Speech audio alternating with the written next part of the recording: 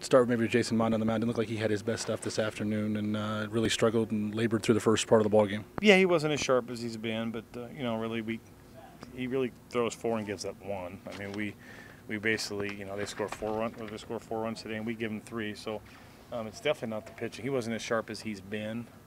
It's his first start too. I think it's probably his first career start at the college level. I can't think if he started yet this year, but our pitching that definitely wasn't the issue. Like I said, we made 3 mistakes, and to Oregon's credit, they capitalized and they scored on all 3 of those mistakes.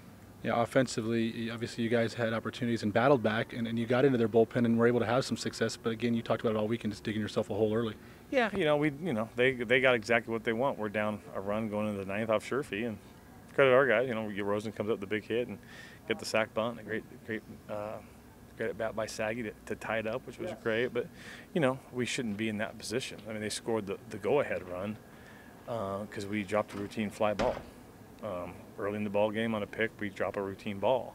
It sounds like I missed the last play, but we dropped another routine ball. So teams against Oregon's going to host a regional. They're probably going to host a super regional, and they're probably going to go to Omaha, and that's how you do it. And the difference between our team and their team is that they're very, very clean. They've got some good pitching, and they just don't make mistakes, and they make you make mistakes.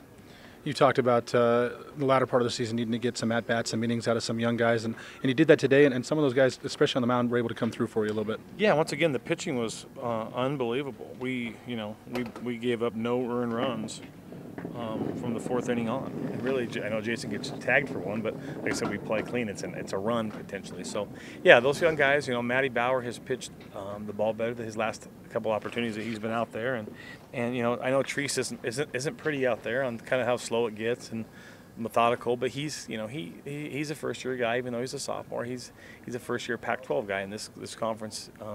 Can do that to you. And then Hartnett, I'm a big Sean Hartnett fan, and he went out there, and Richie got his out, which was awesome. So yeah, pitching was really, really good today, and I'm really, really proud of their effort. All right, Donnie, and then tomorrow you'll be on the road to face Portland. Any idea what you're going to do on the mound yet? Oh yeah, Tanner Cleverad. Tanner will start for us tomorrow. We want to get him an extra day off to get him ready and get him to have a start. So we'll go Tanner, and hopefully he can give us a good start. The bullpen's a little bit taxed, but those guys will be ready to play.